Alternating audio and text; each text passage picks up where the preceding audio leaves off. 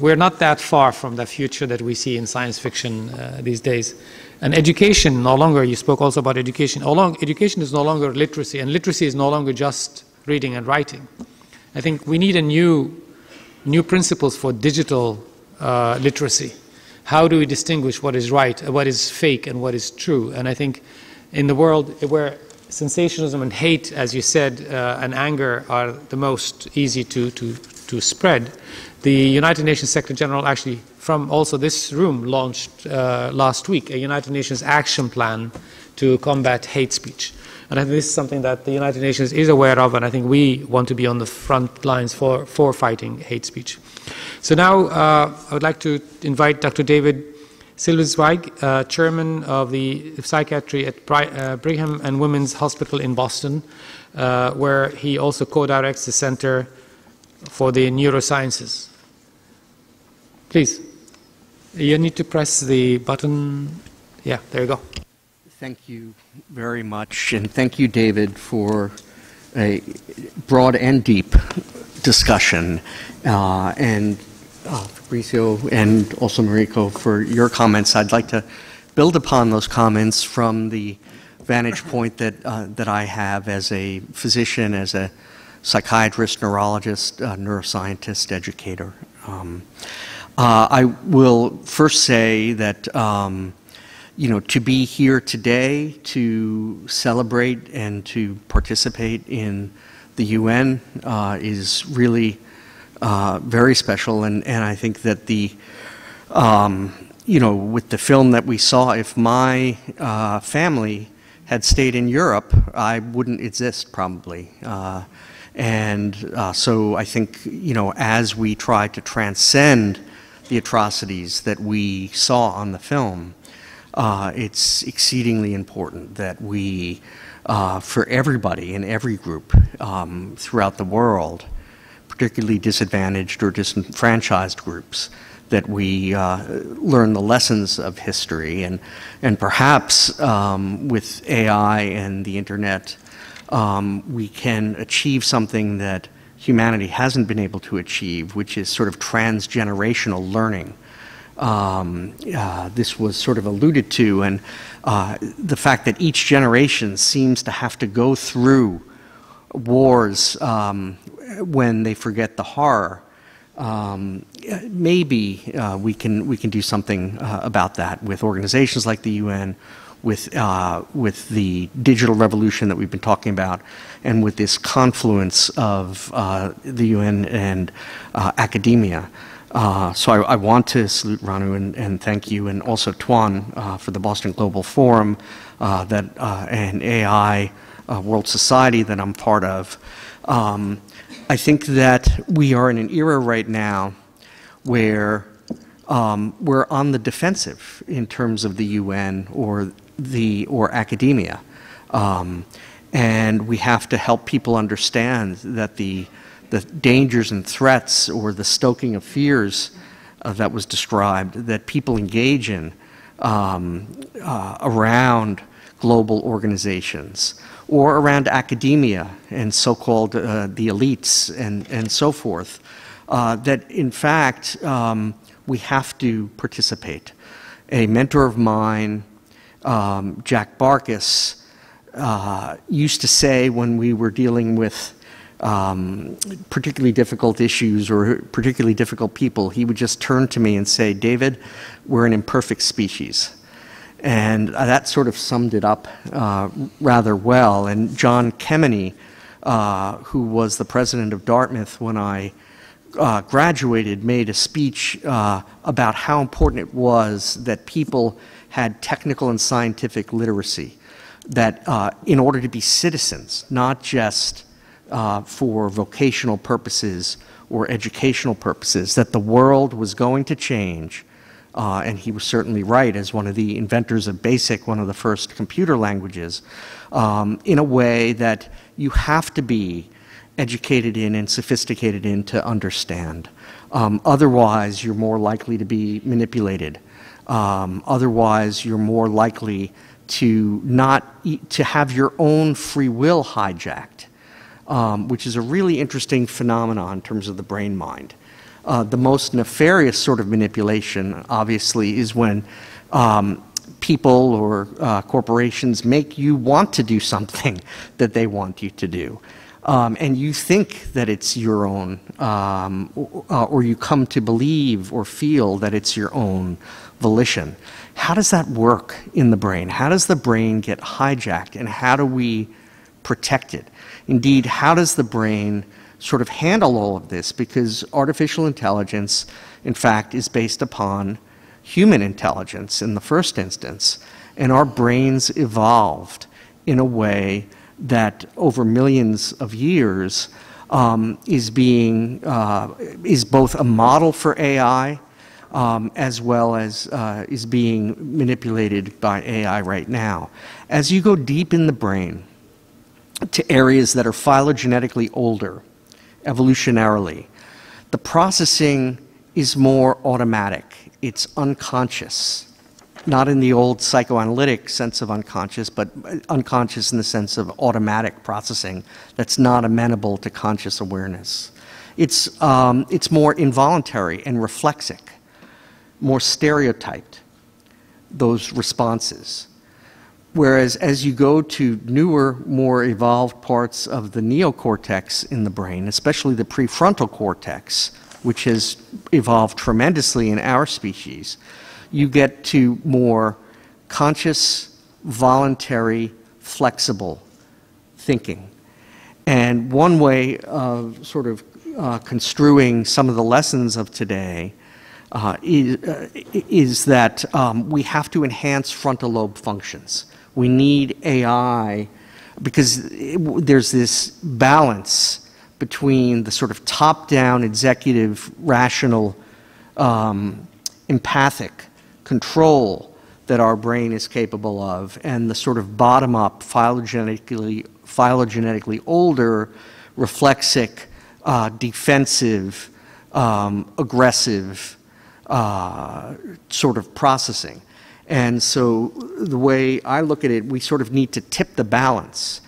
And as Maher alluded to, you know, these days, in fact, we're getting to the brain-computer interface.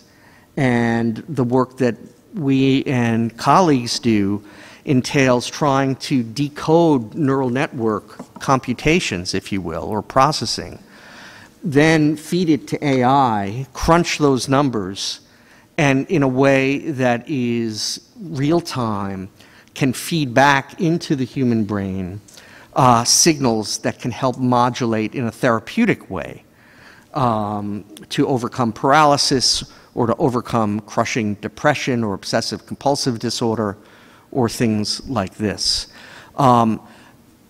If you think about the moral machinery that we have in our brain and the need to enhance the pro-social as opposed to the antisocial processing and behavior and decision-making that we have as human beings, this is where we have either the danger of AI or the hope of AI, probably both, and so that we have to work in a transdisciplinary fashion to be able to transcend this sort of in-group, out-group distinction that was talked about. We evolved in groups of 40-plus people, extended family, and your brain, it was an adaptive advantage if you cooperated with the in-group and if you were suspicious of the group on the other side of the mountain, who could come and take your resources, kill you, and so forth. And the problem is that society and culture have evolved a lot. Technology has certainly evolved a lot, but we're still stuck with the same apparatus. So how do we combine all of this? Well, we can take advantage of what we're learning in academia and take advantage of social neuroscience. Neuroscience mostly was sensory motor, the study of moving or seeing. And then in the 1980s, it became possible to understand cognition, memory, language. In the 1990s, it became respectable to understand the neurobiology of emotion. And then in the 2000s, the neurobiology of social processing. How is it that we as an organism or an individual can represent in our brain minds the fact that another organism has a brain mind and has their intentions, let alone their rights and possibilities and dreams and hopes and fears? How is it that we make moral decisions? How is it that that when it's your in-group, your moral threshold is one level, but if it's the out-group, all of a sudden people are willing to do things that otherwise they would never even conceive of, often in the name of ideologies or religions or nationalism, etc. And so, in a way, what we really need to do is make the whole world the in-group. And of course, that's what the United Nations is designed to do.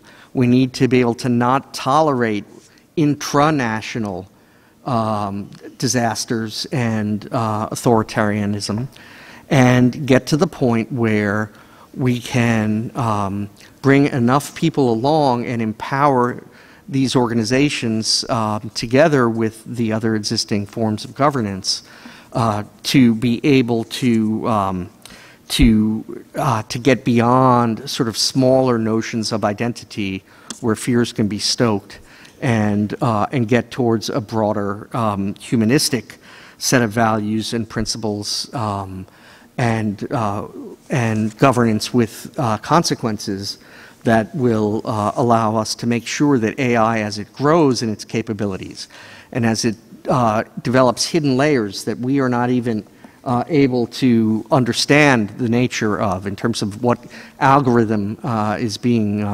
is transpiring, that we remember that as human beings that we need to control that it has to be for the common good. Hence the AI, the Boston Global Forum work on trying to develop an ethics of AI and a set of principles and buy-in. Finally, I'd just like to say that, as David mentioned, and he touched upon so many really critical themes, there's always going to be that small percentage of the population that are bad actors. As a physician, I will say that surgeons are not antisocial. They may have more steely emotions, but their moral emotions are very high. But the people who are sociopathic and psychopathic, who literally don't respond the way most people do to the suffering of another human being, and or the people who, for reasons of greed and power and so forth, will act in bad faith. I think that's really critical as well, because we can have organizations and laws and governance, but what do we do about the state or non-state actors who are not obeying the rules, who are being aggressive? How do we address that in terms of the overall human population? I think unless we figure out some way to either deter or address that, then most of the people most of the time will be good. But as we heard, increasingly, individuals and small groups, let alone states, have terrible power. So I don't want to end on a dystopian note, and so I will, come back to health and public health, and to the notion that that mental health is health, and the brain is the organ of the mind, and the way we treat each other is the beginning and the end of it, and the way in which we as a species decide to use and develop AI and to deploy it and to govern it will be critical for our future. So thanks. Yeah.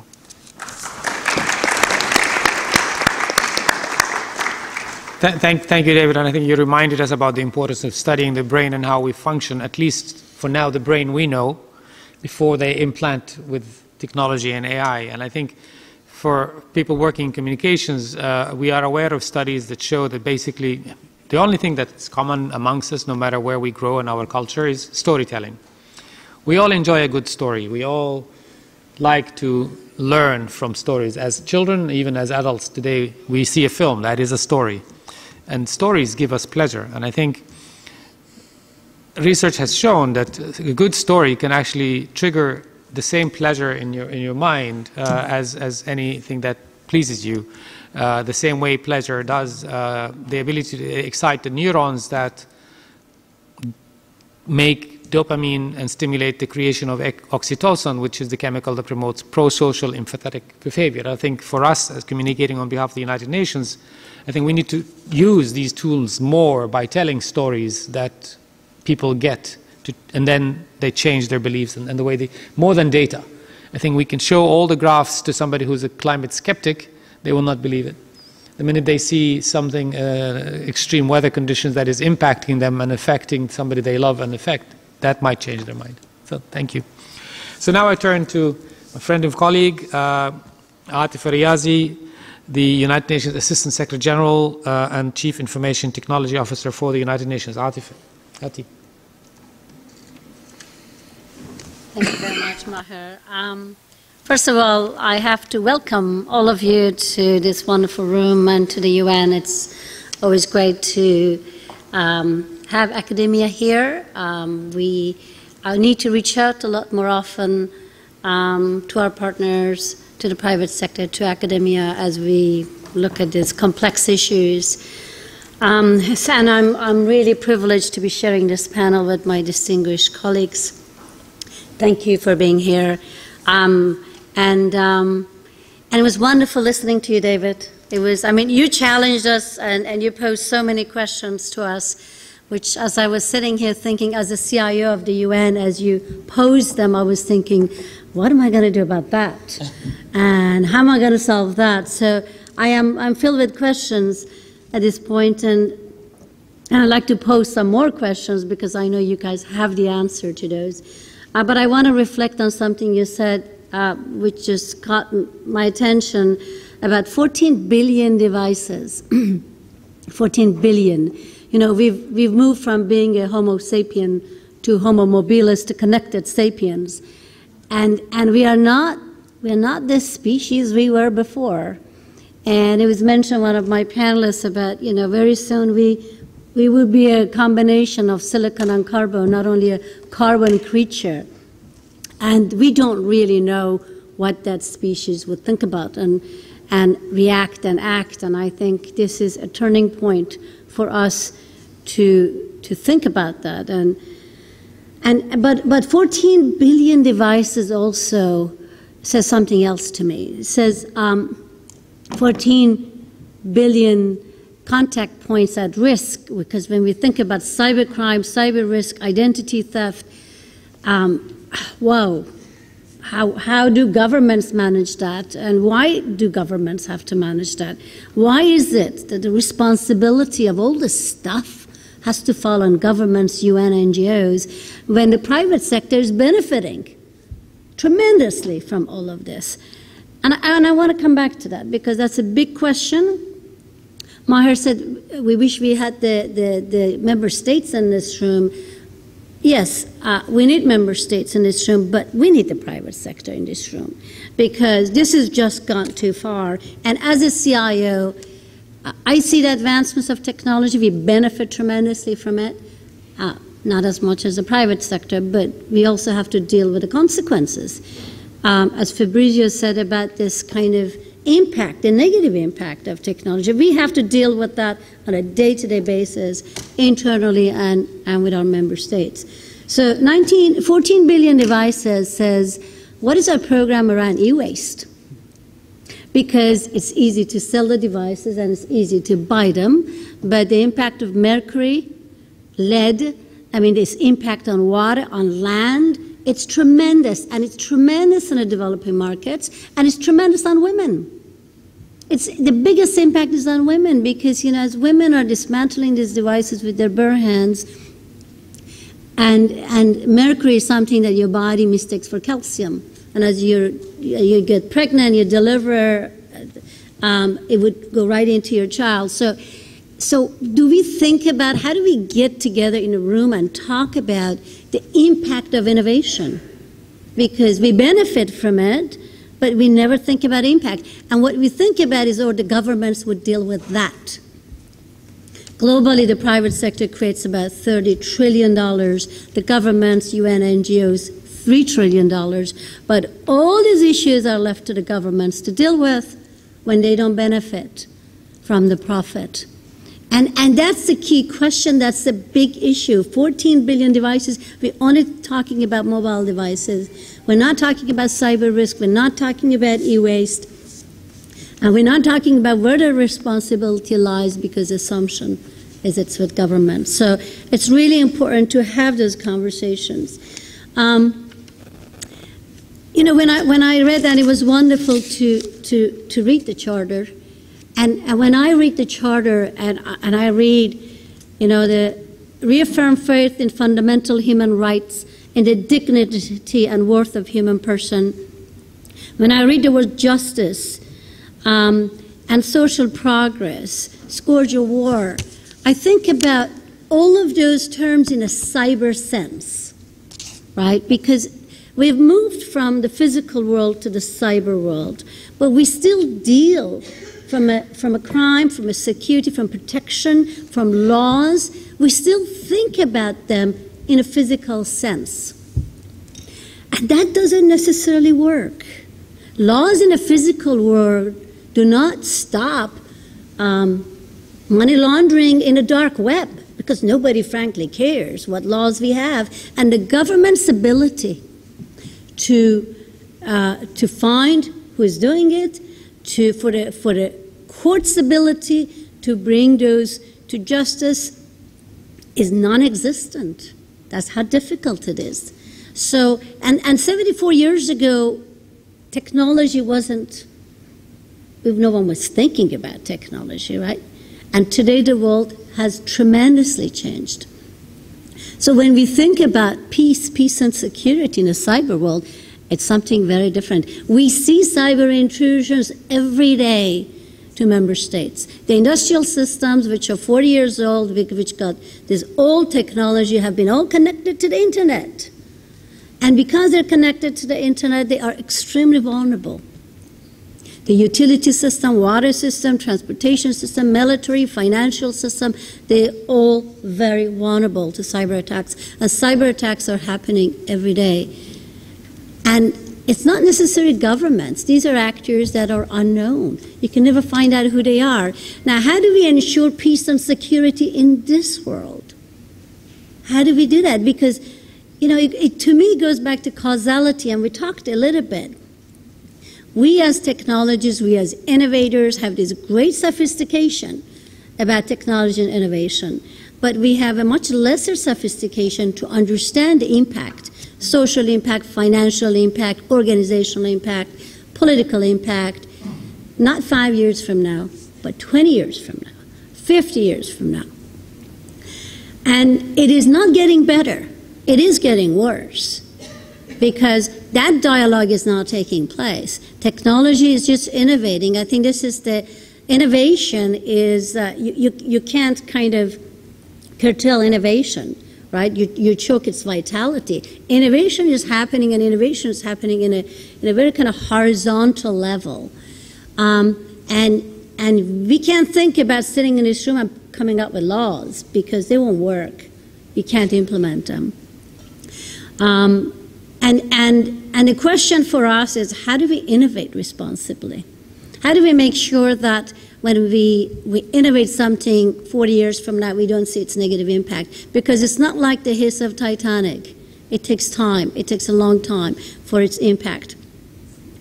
If you think about the 20th century, we had 2 world wars, we had a Cold War, we had antibiotics, we sent a man to the moon. We had, the biggest innovation was the internet, really. We got connected.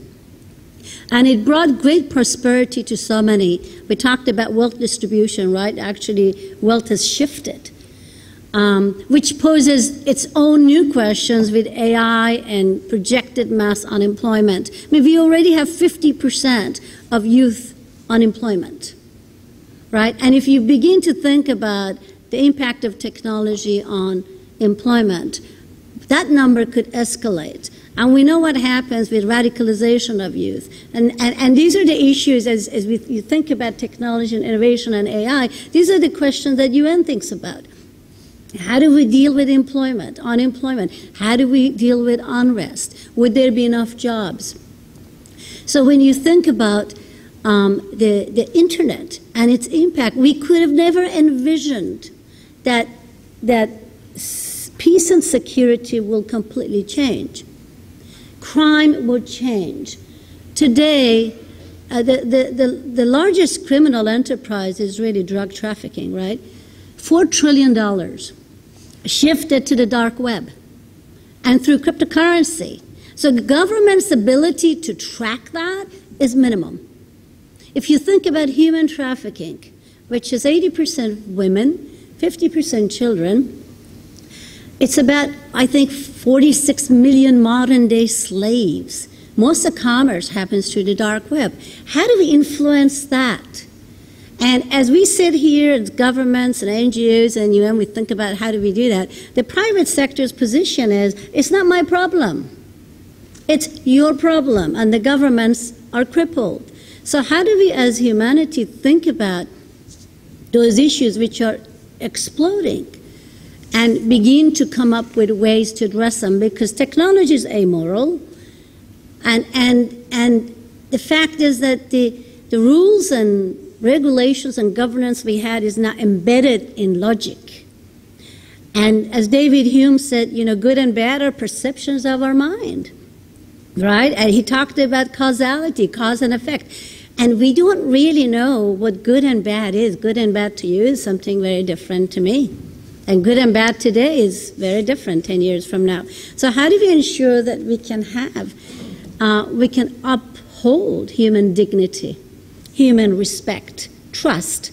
When you think about identity theft, I think less than 1% of the criminals being caught. When you think about human trafficking, I think only 10 countries have had 1 or 2 cases on human trafficking because it's become so difficult. When you think about the impact on deep fake content, that's just not true. And you're right as a human being, as a citizen, to true content versus fake content. How do we address those issues? Social media and terrorism, we saw a lot of it with ISIS and ISIL, right? Their ability to radicalize youth. Whose responsibility is it to address those issues? Because you can't really regulate the internet. Those people who think we can have policies and regulate, it will never happen. But how do we as a society begin to have space that upholds those basic human issues that are raised here? How do we do that? And I guess what I'm thinking about is not only the UN. The UN of today, with the impact of technology, is very different than the UN of 74 years ago. We have to build, and Sustainable Development Goals, lots of wonderful goals, 17 goals. The most critical goal was number 17, which talks about partnership. And it's through that partnership, it's through having you in this room, it's through having the private sector, it's through having the member states in this room to talk about these issues, because we collectively own them, and the private sector owns a big chunk of them, because that's the only way we can begin to have responsible innovation. It's the only way that we can predict better, because it's really difficult to predict. You know, you think about the impact of single combustion engine and the impact on the environment today. No one could have envisioned the changes the society would see with suburbia, changes in land, water, disease, environment from a single innovation of a single combustion engine. So, and our ability is limited. I mean, as humans, we judge the future based on what we know today. And that judgment is flawed because technology is changing so much. It is this exponential growth. And as Fabrizio said, it probably be the slowest time of our history. But our governance, our rules, our policies, they don't move as fast. So there is this gap. And I think that's why we're seeing this huge growth in criminal activity, which we just governments and the sectors cannot deal with. Within the UN, we're deploying certain initiatives to address some of that. We're deploying what we call App Store for Social Good, because we've seen so many apps for which private sector benefits the private sector, but we think we need to use technology for social good. So we're deploying that. We encourage everyone to participate, where we develop solutions to address big issues around SDGs. We're deploying innovation labs, these labs are designed to bring academia, private sector, government, and UN together to innovate in addressing social issues. Again, it's around technology. We're deploying a program we call Digital Blue Helmets. These are our cyber experts who support the UN and support our substantive side of our operation to build cyber expertise. Departments such as UN ODC, which deals with drugs and crime, departments like UN Disarmament, Peace and Security, their roles changed tremendously due to cybercrime. We support them. We have a program called Unite Ideas, where we put initiatives up for challenge. We invite you to come. These are initiatives that we're doing on the substantive side, and we need support. And of course, analytics and AI. These are a big part of what we are investing in. Technology, as it aggravates, it also mitigates. It's like the Clean Air Act, right? You had the London fog in 1950-51, and then you had the Clean Air Act. So we think positively, although, as I say, our understanding is pessimistic, our willingness is optimistic. So we think positively that we can overcome, and we can use technology for the good of humanity, but we can only do it together. I'd just like to close with just a couple of few points. That science and technology is overflowing the boundaries of our existing regulatory framework. It has. And our reliance on that is not effective. So we need new models where we can operate. I think moral accountability of our actions, of our innovation, is critical, and that's something that I always share with my colleagues in the private sector, to think about that. The unpredictability of innovation is there. We just cannot predict the future, but we have to plan for it anyway. We have a paradox in the tech world. We always think about hardware, software, tools. The fact is that it's about its impact on the society, on a culture, and on our way of life. And I think we need to remember what Francis Bacon said. You know, he said that the aim of science was man's ultimate goal to overcome the power that he had lost at the fall. His pursuit for salvation, and if that's, you know, that's our aim as human beings, we have to be very conscious about responsibility and responsible innovation together, and be able to create a world which will address a lot of the social issues and plan for things that we could impact the way of life, including the environment, and all the issues that was raised in the charter here. So thank you so much again for being here. We love having you here at the UN.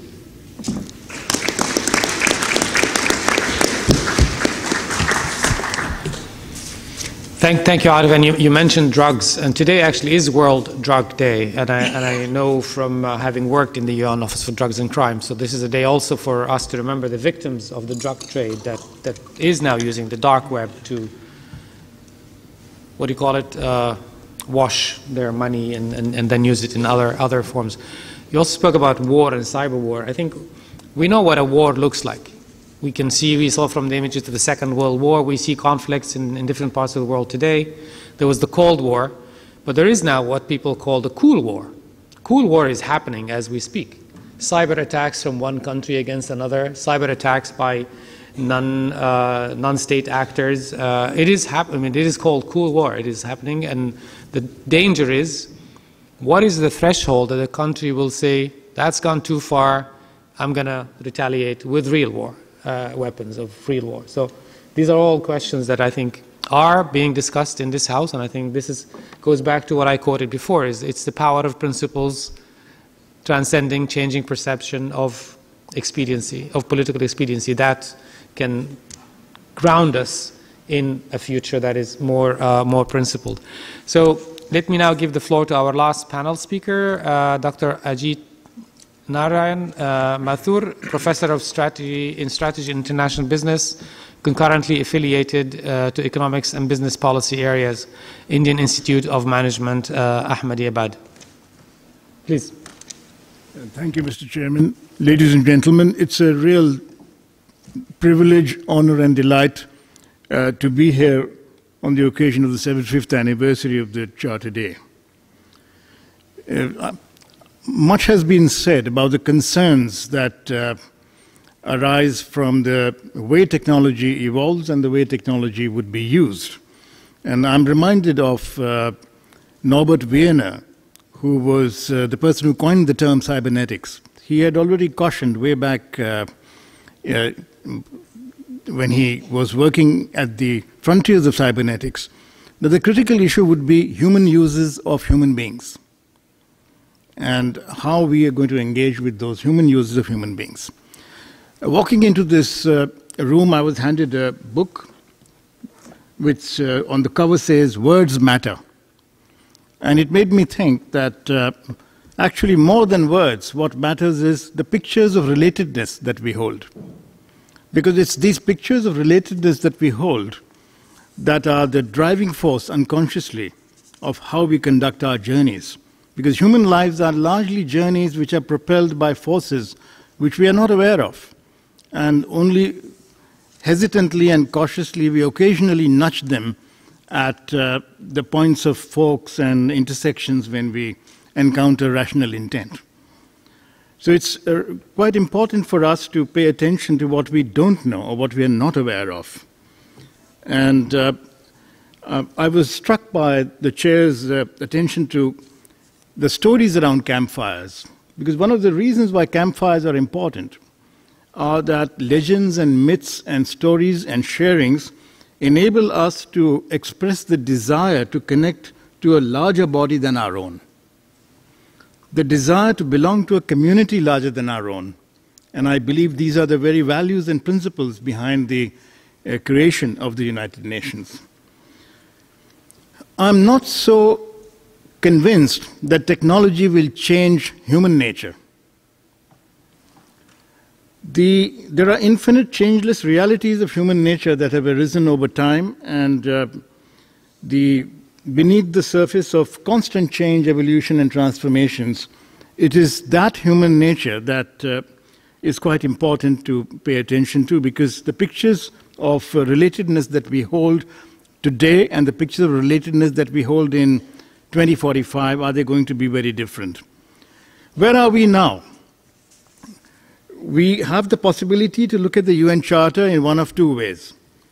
We could look at it as a document that embodies hope over despair from a salvationist perspective about the world as it can be or the world as it should be. But an alternative would be to look at the UN Charter as an invitation to a dialogic inquiry into the politics of revelation. And an intergovernmental body is bound to have enormous amount of politics of revelation involved in its processes. So if we are able to engage in that dialogic inquiry into revealing the world as it actually is, it's possible that we might be able to then recognize patterns and processes and facilitate transformations so that the normative that we are preoccupied with can also be supplemented by the existential, the phenomenal, and the hermeneutic. And then the Charter can remain relevant for a long, long time. Many things have been read into the Charter that are not there in print. For example, peacekeeping itself was a discovery along the way. And it was created by the initiative of the Secretary General of the UN when there was no such provision in the Charter. But he was able to read into Articles 5, 6, 7 the possibilities of interpreting. So I'd also like to highlight that institutions and systems are not systems of computation. So I couldn't be bothered how many digital devices exist in the world. It doesn't matter. What matters is what those systems of interpretation create as meaning-making processes, because the systems of computation can only generate information. It is systems of interpretation that will generate meaning. And in order to get to meaning, we need to really look at where we are now.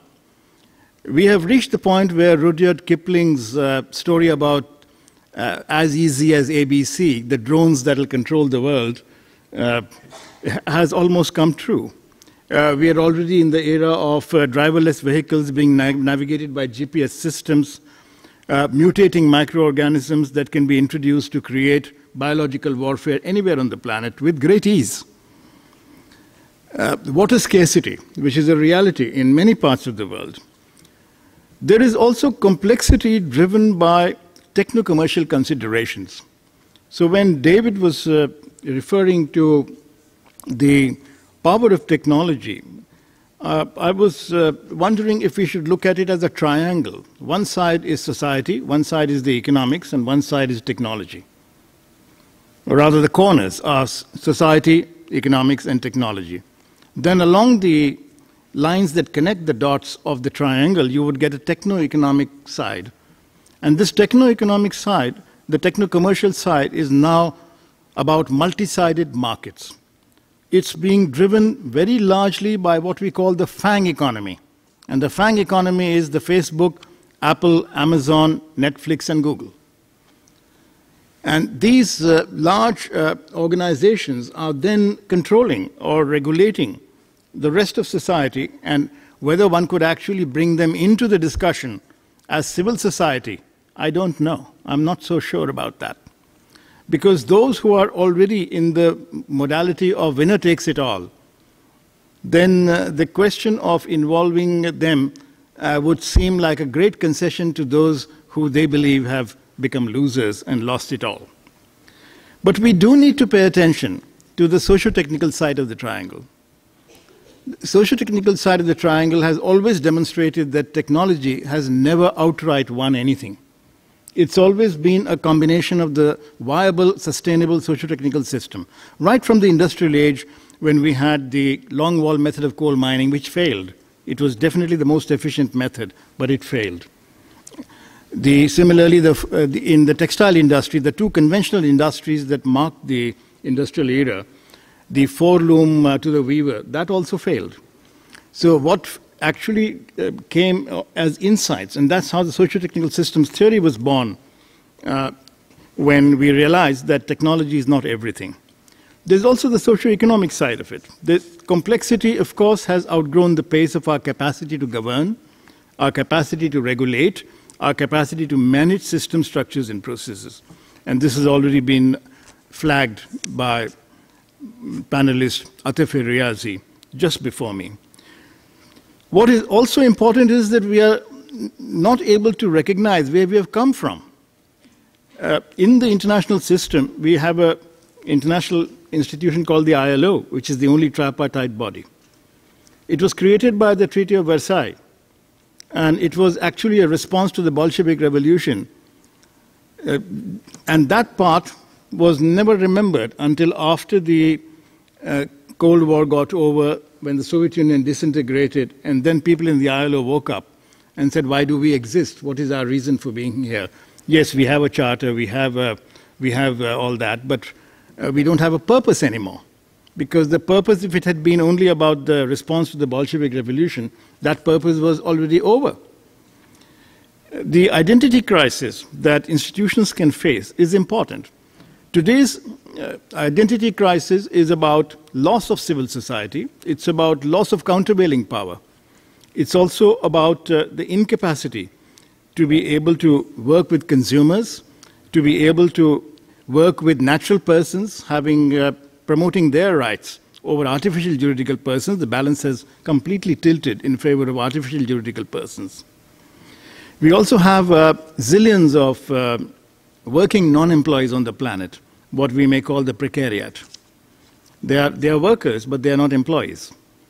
So the crisis of jobs has almost reached humanitarian emergency proportions. And I believe that one of the actions that the UN should consider is, like we created the International Red Cross, the committee was created long back, we probably need a body like that called the International Blue Cross. Now, 1 year after the internet, in 1994, the UN system had conducted a series of studies on the future of work. And one of the papers I had contributed to that work was a proposal to create an international Blue Cross, because one could see already then that full employment equilibrium will never be achieved. Full employment had already become an impossibility in 1994. But we have neglected that, because nobody is prepared to admit that full employment will never happen again. All our economics has been based on the modeling of full employment equilibriums, but we are not in equilibrium. No economist anywhere on the planet can anymore predict economic growth any more than any financial expert can predict the business cycles. Nobody can say definitely that there won't be a financial crisis in 2020. And nobody can say that there will be. So when we are not able to even see at this distance in time, imagine trying to make sense of what will happen in 2045. Because what's really happened is that the cyclical nature of cycles has ceased to have any significance. We don't have any cycles that we can claim with definite purpose. Structural adjustments, which was the hallmark of World Bank and IMF-led stabilization methods, have also failed. In fact, they've failed more often than they've succeeded. Because the nature of the economies and the nature of societies is no longer governed by structural maladjustments. It's about systemic failures. And these systemic failures are about technologies that are associated with increasing returns to scale and our obsession with measurements. Because while our obsession with measuring things has increased, our capacity to understand that there are unmeasurable phenomena that also affect unmeasurable things has decreased. And I think we really need to look at what not knowing might bring. Because not knowing can generate two responses. It can generate anxiety, and if it generates only anxiety, it will lead to a clutter of data collection. It will lead to some false knowing being created, and people being led to action on the basis of that false knowing. Imagine if a doctor found something wrong with a patient and said, fine, I've found what is wrong, and now I can treat the patient. The doctor would not fail to discover what else could be wrong with the patient. The patient can have as many diseases as the patient is capable of having. It's not enough to spot only those singularities and say that we know that we can now interpret and work with that. So I'm saying that the nature of risks has changed. Cyclical risks, which were a function of time, no longer exist. Structural risks, which had to do with partitioning of tasks. This is one of the black holes of management. There is no theory in management which would tell you how to partition tasks in any system. And this is one of the mysteries that we still work with. Systemic risks are about toxicities that arise in institutions and organizations. We are just beginning to have an understanding of how toxicities accumulate. And these toxicities accumulate because they accumulate over claims, grievances, disputes, differences, conflicts, which are left unresolved as agendas, which then produce what I call process risks of willful blindness and neglect of the psychodynamic properties in the collective unconscious. One of my colleagues on the panel spoke about the brain. I don't want to draw him into a discussion on the mind and the brain here, but I would like to point out at least one important difference between the way I would look at the phenomena and the way he looks at it, which is that when we look at the phenomena from the perspective of psychoanalysis, then we are not so concerned about the individual, because if we are looking at collective phenomena, we can also notice that people like Wilfred Bion and others have discovered that there are collective defenses that can be unconsciously erected and which can come in the way of rational intent and solving problems with actions. Three of the defenses that Bion had identified, one was about dependency. And religion is one of them that has always produced a lot of dependency problems to be solved through that. The army, on the other hand, represented the fight-flight dimension, and pairing represented the elites or the aristocracies. Even in this day and age, when we look at 75 years of the UN, is 75 years too short a period to say that we don't know or we can't diagnose problems? And if it is, then what is needed to diagnose those problems so that we don't have intractable problems that have no expiry date and have become so wicked problems that they keep getting discussed in perpetuity? There are lots of international issues that have been hanging for at least 25 years without any solution. And I can speak of several of them. One of them is the committee that's working on traditional knowledge, genetic resources, and cultural expressions. Hasn't produced its final output. Similarly, the trade talks that they were launched in Doha, they're still not concluded. So globalization is itself a question mark at the moment because foreign direct investment in the last 6 years has not been increasing. It's stagnant. It's even going down in many parts of the world. So what we are dealing with is the kind of issue that comes from the obsession that we have with the disconnect from the passions that may really be driving us. For example, if there was a reference made to ethics and moral judgments, if psychically impoverished and morally blinded populations begin projecting the capacity for moral judgment to their leaders, would peace and liberal democracy stand a chance at all? So I think we really need to worry about the conditions under which identifying with groups or communities or sects when people would be ready and become willing for dissolving the walls between themselves and other collectivities, because the kind of issues that are lying and lurking as invisible, how do we make these issues visible? How do we articulate what has not been articulated? How do we own the disowned? Because there's a lot of disowning going on. How do we enact the withheld? And where do we belong? I'm sometimes surprised that on occasions like this, we forget that we belong to the planet. I'm glad that the speaker, David, spoke about the dot of Carl Sagan. The question also is that if we belong, then how come we still carry a sense of I and the other? And this is something that arises in the process of growing up, because we cannot develop a sense of identity without developing a sense of the other. This is one of those truths which is self-evident and which perpetuates what one may call the reinforcement to hatred.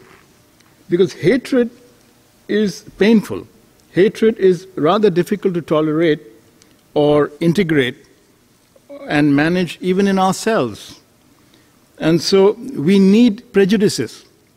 And there's this need for prejudices to maintain an enemy into whom we can project our hatred.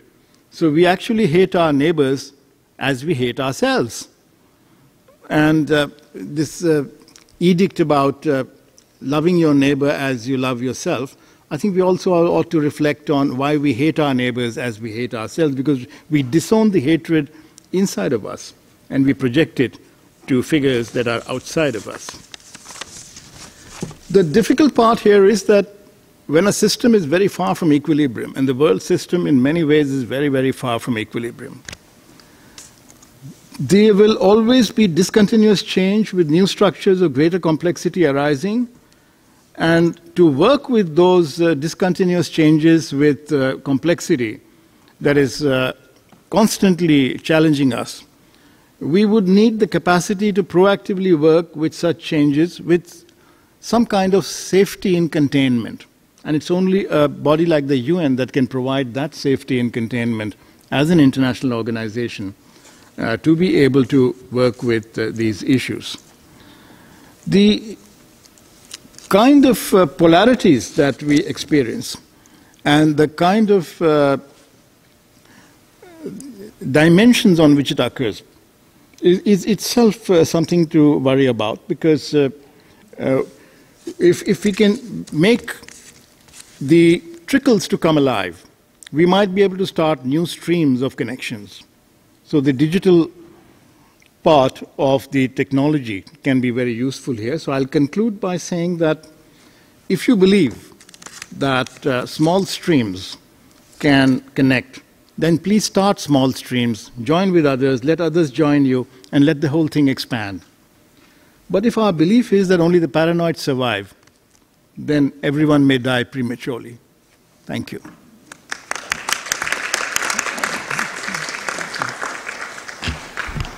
Thank you, Ajit. Fabrizio had to leave us. He excused himself, and I think it was really great that he would stay with us for 2.5 hours. I'm amazed you're staying here. The weather outside is great. It's not scorching hot like in Europe, but we're happy about that too. You spoke about, I mean, as an economist, you spoke about, of course, economy and the benefit that what businesses do, but you also mentioned the planet, and I like that. Because we often, in our calculations and in our aspirations to improve the good of humans, we forget the planet. And that's what we have done for the since the Industrial Revolution. And that's why we have the climate change epidemic. This room that we're in, it's the Economic and Social Council. If you look up, for those of you new to the building, you will see that this part of the ceiling is nice and complete. The other side is left incomplete. And that wasn't because they ran out of money in 1949 or 1950 when they built the room. It was left uncompleted because this is the work of Economic and Social Council, that the work of this organization, the work that we need to continue to do to improve our economic and social well-being is a never-ending task, unlike the Trusteeship Council, which has a complete ceiling and it completed its task. The Security Council hopefully one day will also complete its task. But the planet and the reference to the planet is something that I wanted to go back to. We had Steven Pinker here as the first inaugural speaker of the President of General ECOSOC speech, and he spoke about his book Enlightenment Now and how we live in the best age in the history of humanity in terms of how long we can live, the economic indicators, etc., etc. And I think we also hosted him in the bookshop, and my question to him in the bookshop was that we've done very well for humans, but if we were sitting here representing other species, it would be a completely different discussion. We have led a world into the extinction of thousands of species, and there are reports that by the end of this century, more than existing half of the species that we know today will be extinct. So we need to think more than just our own and innovation for our own good. And innovation can also go both ways. Like a knife, we can chop an onion in a knife, and also we can stab somebody. And the same thing that goes for the knife can go for the digital world in which we now inhabit. So let me now turn to, I know we have a group of young students with us who would like to, a new generation who are more familiar with technology than we are. We'll turn to them to give one sentence each, and I hope that they will stick to the one sentence so that we can have I know we are half an hour behind the schedule, so they can give you some room. To release these voices of youth, I call on Sam Vagar, Executive Director and co-founder of the Millennium Campus Network, to say something, and then we will move to the students. Sam? Good afternoon. Can you all hear me? Excellent. So I'll try and be very brief. And Maher, I do want to thank you. You asked us to read the preamble together. And on Charter Day, to do that, I just there was one part that stood out to me, which was to reaffirm faith in fundamental human rights, in the dignity and worth of the human person. And I would ask all of us today, do our politics, do our discourse actually uphold that vision and values? to reaffirm fundamental human rights in the dignity and worth of the human person. That charter is our North Star. It has given us a very clear mandate for where we as humanity must go. And I'm here very briefly to offer a millennial perspective on what we have seen, and really not just in words but in actions, what is already taking place. How many of you, by a show of hands if you're able, are students or work with students? Okay. So for all of you, number one, thank you. Number two, the reality is, you know, the majority of the students who will be around in 2045 probably aren't even born yet. And so it is so important to have an intergenerational dialogue on where we take this work next. And so I just wanted to offer a very specific look at what Millennium Fellows are doing around the world, because we've built a movement. It started when I was 19 years old coming into these spaces, but not just being inspired by the spaces, but the people. And so when I was 19, we started in our college dorm rooms the Millennium Campus Network, MCN, to help undergraduates take action on the Millennium Development Goals, now the Sustainable Development Goals. And we've helped more than 6,000 young people have concrete impact on these goals. 75% of our alumni are now in social impact careers, making a difference. And last year we launched a partnership with the United Nations Academic Impact. And we launched it in presenting the Millennium Fellowship. So it's a leadership development program, and for all of you who are students or work with students, it's a platform to provide training, connections, credentials to undergraduates making a difference on the SDGs, on UN goals. And really, David, something you spoke about is that need for empathy. And so our core values, what we focus on instilling in these young leaders, is a commitment to empathy, humility, inclusion as guiding values in this work. And if we can layer on top of that a focus on technology for social impact, that is incredibly powerful. And so we had 402 Millennium Fellows graduate the program last year. Young people at Alma College in Central Michigan tackling food insecurity through aquaponics farming. Young women at Afat University in Saudi Arabia who noted that the field of cybersecurity is only 20% female, and so created a digital mentorship program to support young women going into the field. And if I could spotlight just 3 Millennium Fellows who stood out to us, who are leveraging technology to realize the SDGs. An issue very close to my heart, and I'm sure many of you, when I was in middle school, I remember viscerally being bullied. I remember that experience, the words that were said, the derogatory language that was used. Well, today we're not just facing physical bullying, we're facing cyberbullying. It's an epidemic. And so Carissa Shaw, a young woman who's studying at the University of Pennsylvania, created an organization, Cyber Sensibility. Cyber Sensibility has created an experiential curriculum to help middle schoolers who are tackling cyberbullying. It's now being used by 1,200 middle schoolers across the United States. And with the power of this network, with the Millennium Fellowship, it's actually been adapted and localized in India and Nigeria. And so to just close with 2 other examples, one in India, her colleagues who are localizing this curriculum also have their own initiatives. Nadeem Mohammed Shahjahan, along with colleagues Sarath Shaji, has created Aggravator.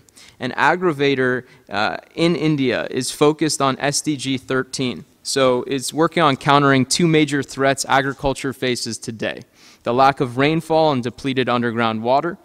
And it's a project that uses advanced automated irrigation system to find the amount of water required for the plant using different parameters and execute it. This one project uses AI to predict the adequate amount of water supply that would be required to support optimal growth. That's a project that's benefiting 150 people today. And the last project I wanted to highlight, Philemon Kuza with the Open Campus Initiative at the University of Ibadan in Nigeria. He identified a simple problem. Students are producing research papers in Nigeria and around the world. But a lot of times, those research papers, all that knowledge, ends up sitting on a shelf. So what if you could create a digital platform so that students could access each other's research and draw upon it? What if you could build that community of practice? He's doing that at his university. 121 students are now involved in that project, have uploaded their research, and he wants to expand it across Nigeria. Those are just 3 of 402 Millennium Fellows who graduated the program last year. And we often overlook students. We write them off. We say it's just one little small project. It doesn't really matter. Well, those 402 young people, those 402 Millennium Fellows, volunteered nearly 50,000 hours last year on 214 unique projects, positively impacting the lives of 393,449 people in 13 countries. All grassroots, local solutions, local response to the challenges they saw. This year, thanks to the United Nations Academic Impact, we've had over 7,000 applications from 850 campuses in 135 countries. That is a movement. That is what young people are doing. We don't have to sit around and ask ourselves, are young people stepping up to actually affirm the vision and values of the Charter? They're doing that work. We all know that. That's why we're here. And so I would just say, as a millennial, we have to tap into both our intellectual imagination, but marry it with our moral imagination, really for restorative acts for humanity to make that charter real. And so what we're building with the Millennium Fellowship in proud partnership with the United Nations Academic Impact is a global community of practice to tackle, to take action, accelerate action, to make the SDGs reality. We'd be honored to collaborate with each and every one of you, and really honored to be with you today. Thanks so much.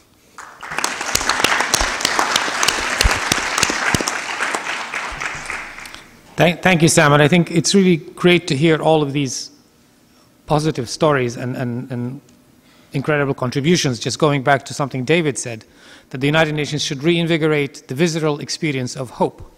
Hope is something that actually motivates, and I know that fear and anger can get viral on the internet, but our job is to make hope, and hope for a better future do the same. So let me now turn, we're lucky to have with us students from around the world who are in the United States for the annual Global Solutions Laboratory organized by Global Education Motivators, GEM, and their interpret leaders, Medard Gable and Wayne Jacoby. Thank you for being with us. So we've asked the students to share with us, ideally in a single sentence, the technological or scientific breakthrough that they visualize or hope for to help the United Nations in fulfilling its mission in the year 2045. So let's first invite Gurinder Singh. Gurinder? Yep. Your sentence.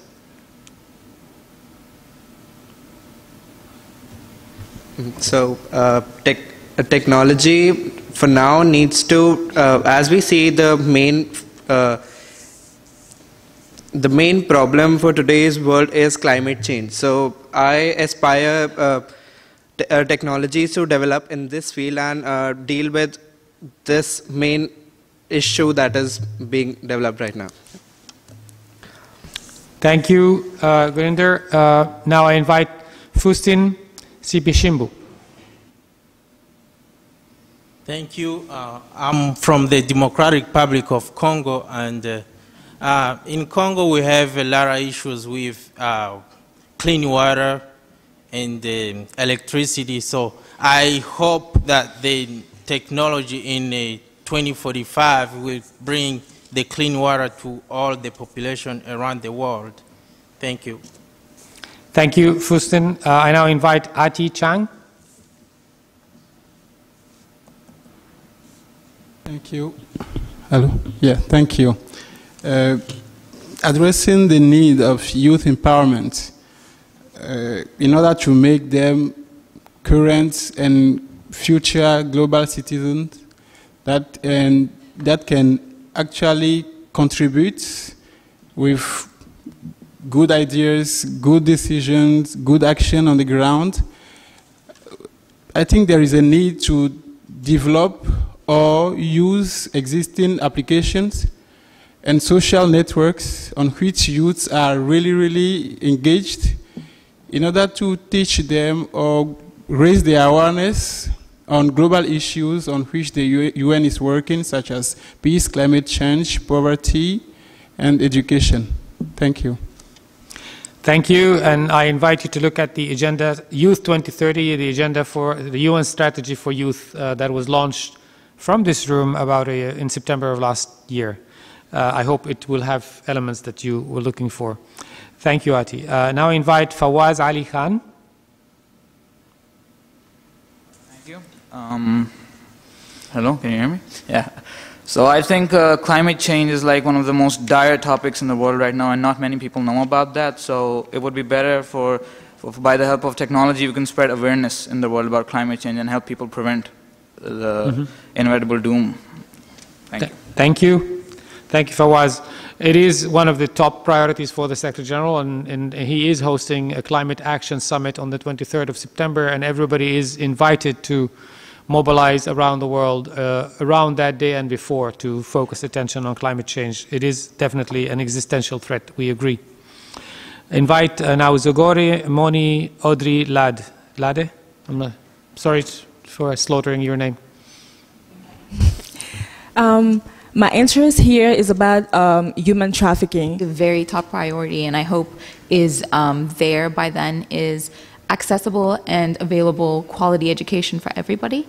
I think that is key to anything we want to do, any step we want to further. Education and awareness is what empowers women, men, children to do something and accomplish something. Specifically, the way the world is going, I think with an emphasis on mental health, would be very, very key to the future. Thank you. Thank you very much. And indeed, and I like that you didn't say education, you said quality education, because there's a difference between any education and quality education. And still, there are 60 million children who do not attend school today. Thank you very much for that. So all of you have now enriched our program with your voices, and I think maybe we've done a good job on climate change. Most of you mentioned climate change, and I think the others are impactful as well. And I think this is something that we really believe in is needed to mobilize not just governments, private sector, academic institutions, everybody is indeed to. I'm looking at the time. We have about less than 15 minutes, but I would like still to open the floor for any comments, discussion from the floor. If you have any burning question that you'd like to address to the panel members. Yes, please. Yes, can I see hands? Well, okay, 1 and 2, we'll take you, and then press the button when it's red. You can speak and identify yourself, please, and try to be brief. Thanks. Hi, can everyone hear me? My name is Jacqueline Tran, and I'm an anthropologist. I've been long very interested in sort of the cultural phenomenon that both inform and also surround technology. While I do think it's very fascinating and wonderful that you have all these efforts by your sort of Millennial Network campus group to kind of mobilize young people to take initiative, from personal experience, I've also seen that within the internet age, you also have an oversaturation of information, which has caused sort of contemporary complacency amongst young people, have driven them to sort of lose faith in governments and formal institutions. Fabrizio mentioned that restructuring governance systems for the digital age is necessary because we still live in, I guess, still operate in ones in which we still are kind of working within the nuclear age.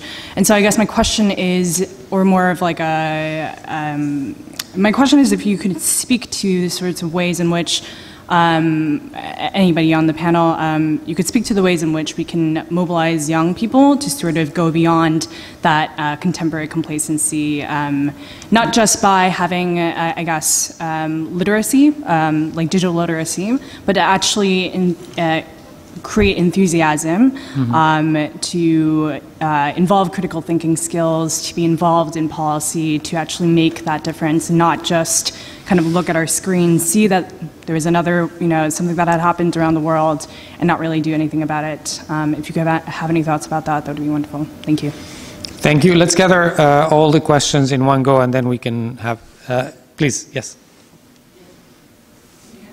Yes. So my name is Professor Dr. Cowan. I am from Touro College, and I would like to ask the question to the whole panel in regards to surveillance capitalism.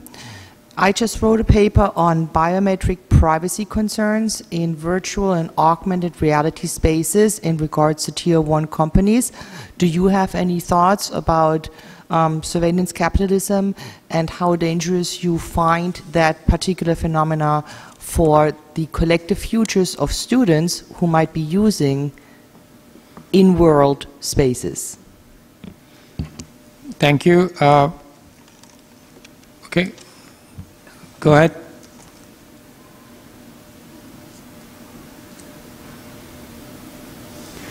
Thank you so much. I am Birjan Ünver and I represent the Light Millennium Organization. I have, yes, two burning questions. One is in reference to internet control or global protocol of internet, because Ms. Perez has mentioned that it's impossible. I wonder that especially UNGA and Security Council hand in hand can come up with a global protocol for internet for preventing dark business, drug trafficking, human trafficking, all that it's been mentioned. That's the one burning question, or an idea if that could be worked towards too.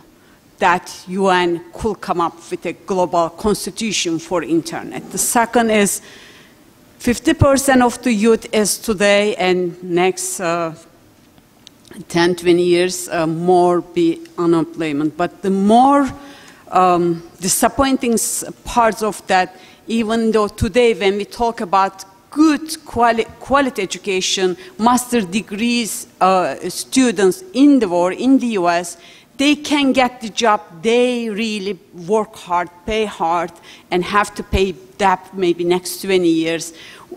We are wasting the human resources. What are the solutions? Especially we are here talking about celebrating the UN Charter and academic impact, and there is a really serious issue which doesn't come up table enough. Thank you. Thank you. Oh, please, one last question.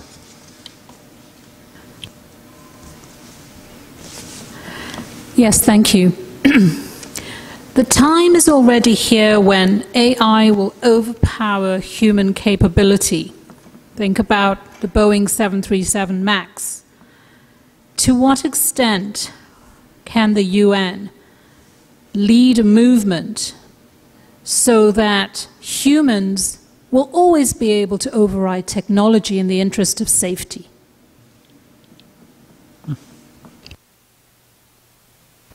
Thank you. We got caught up with the time, so I just want to maybe ask David to give us some remarks, concluding remarks from all of what you've heard, and address any of the questions that were asked, and I will address some of the ones maybe asked to the UN. Sure. So the first question about the lack of civic engagement, I think that is increasingly a challenge for open societies, and part of it is why would anyone be motivated to civic engagement in the first place? And I think, again, if we recall the history of how the UN came to be, it was because people saw how bad things could get. And so I'm a big believer that sometimes past successes can set yourselves up for future failures. And so in some respects, a lot of open societies have achieved a high standard of living. Things are fairly good. And so you have a generation that is not necessarily aware of how bad things could be. And so part of it is maybe, one, recognizing that by and large, those that are even able to ask that question are already fairly privileged, and maybe they need to have a responsibility to give back. But then two, recognize that there may be forces at work, internal or external, that are trying to demotivate you to do anything. And it's not to take the view that you should take a stand and only believe that your way is the right way for civic engagement. It is getting to the idea of empathy. What I really would like are bridge builders, because I think, especially in open societies right now, technology is fragmenting us, it's making us more lonely, it's making us think somehow we're more connected because we somehow have 3,000 friends on some platform, but at the same time we've actually lost those actual bridges. And so I would recommend, how do you motivate people to get engaged? Find something you care about, find something you think is needing to be fixed, but then in addition to being passionate about that, also adopt what President Lincoln said in the United States, which is, I do not like that man or woman, I must get to know them better. Make sure you understand the other side of whatever the challenges are as well. But I also recognize that that's an open society question. Some societies don't have that. I'm going to now jump to the surveillance capitalism question and what might be happening in AI, AR. So there are three doors in which this technological future may unfold itself. It was kind of implicit that I was suggesting that the world is increasingly getting instrumented with network devices. We could have easily talked about that the next 5 or so years, the amount of low Earth orbit satellites that are going to be launched are going to double. And so these stats do matter because they are instrumenting the planet at unprecedented levels. Now there's huge possibilities for that because we can monitor what's happening to the climate, we can create greater awareness, but it also presents three possible doors. One is the door of surveillance state, that basically everything you do is always being watched. And in some respects, there are some countries that may make the choice that they're okay with that because that gets to safety, that they feel more safe living in that environment. There's also the case of surveillance capitalism, which is the free market making value off that data. There are going to be some people that are willing to download that free app or download that free thing in exchange for that service. My concern is that's not a conscious choice or an informed choice. So that gets to door number 3, which is the planet's going to get instrumented. Short of a major catastrophe, the planet is getting instrumented with technological devices. But what we need to do is give people, I come from public health, choice and information so they can be more aware of when they make those choices. And again, those choices aren't accept all or nothing. It's a resistat as to, I'm willing to share this data in exchange for that, or I'm not willing to, but I'm willing to pay for the service. And the only way you can actually address that is provide compelling alternatives. You can't just say X is bad or that platform is bad if there's nothing else that takes its place. And so if you're interested, People's Internet, we are actually investing in different possibilities to actually show alternative models, but it doesn't have to just be us. It can be anyone in the world. Show a different way forward for door number 3. The question about internet security, so I work for Vint Cerf, who was one of the people that actually helped create TCP/IP, the Internet Protocol. He would say TCP/IP was never meant to be a final standard. It was actually meant to be updated on a regular basis, and unfortunately we have not. That said, just like in the real world, we do our best to have security around this building, but nothing's going to guarantee that nothing wrong is ever going to happen. The same is true with the internet. And so I think there needs to be discussions about, in the real world and in the physical world, if you want something to be open, secure, and private, you can probably get 2 of the 3, but you probably can't get all 3. And then how do you balance that? Job creation, I think that is going to become a big thorny issue for the next 10 years around the world, if it's not already. And to me, I think it's recognizing we've been through this before. Agricultural societies, you worked 24/7.